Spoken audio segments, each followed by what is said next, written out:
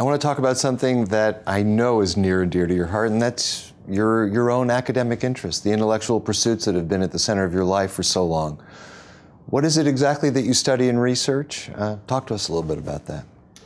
Well, I went off to India when I was a student at Wesleyan University as an undergraduate and began a research project that I've continued to the present day.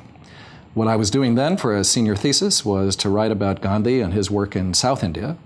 I studied Tamil, which is the language spoken in the southernmost region of the subcontinent. And I realized that Gandhi had had a somewhat difficult relationship with some people in South India because of the positions he took on the question of caste. I followed that and I worked on Gandhi's own writings about caste, among other things, worked on his role in the nationalist movement. But then I got interested in caste itself. I have spent years studying different aspects of the caste system, both in ethnographic work that I did in a very small town in southern India and in libraries and archives in major cities in India, also in London and England.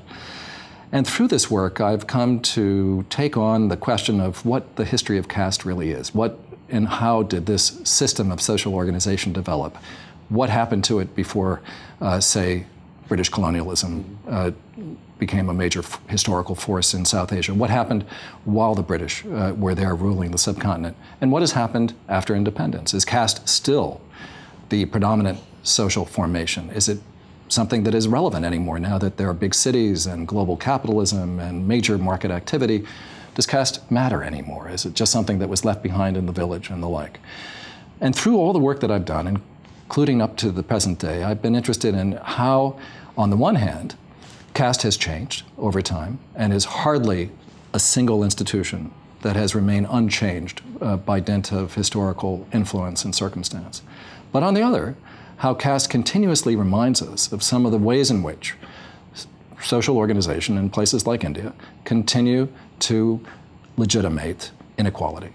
And as somebody, as a social scientist concerned with questions of inequality, I've been a participant in different kinds of conversations taking place within India around the role of caste in, say, affirmative action there, about the importance of thinking through questions of access vis-a-vis the question of caste. At the same time that I believe that caste is going to continue to change, and it will change in a way that will ultimately reflect the changing needs of Indian society, which will include a commitment to social equality across the board.